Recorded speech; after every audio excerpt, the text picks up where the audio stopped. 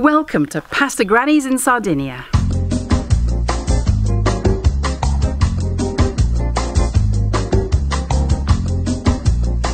Anna Manai is showing us how to make Malloreddus. Allora, mi chiamo Anna e prepariamo i Malloreddus. A posto. Un po' d'acqua calda. She uses local semolina flour and warm water to make a stiff dough, and then kneads it for a good 20 minutes. Questa è la prima lavorazione. Okay. Ecco. Anna says it's important the dough is left to relax for at least 30 minutes, so she made another batch earlier. Then she rolls out a rope of pasta and breaks off hazelnut-sized pieces. Anna uses a special basket with a reed base to roll the pieces of pasta. This creates the ridged, curved shape of Malloreddus.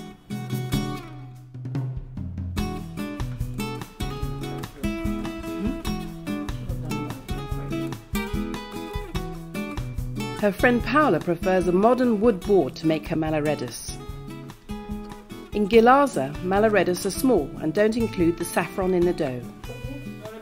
But they both agree the Malloreddus should be dried on the huge linen-covered basket trays. It was such fun, I had to have a go.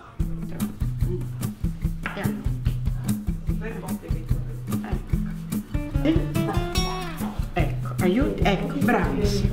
Yeah, my first Malloreddus. Aiuta, a posto. Mine are bigger than yours though. That's not a good thing. Ecco, a posto. These are fun. That's fantastic. Grazie mille. I want to do one more. For the sugo, Anna fries diced pork and then stirs in roughly chopped onion, parsley and thyme. Mettiamo gli aromi. The sun-dried tomatoes are a typically Sardinian addition. Anna adds fresh bay and basil.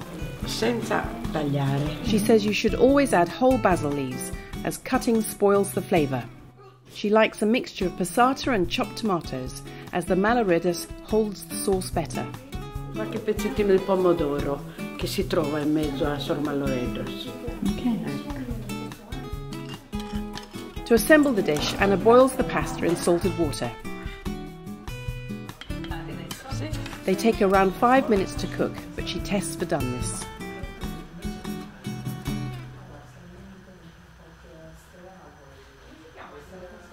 See?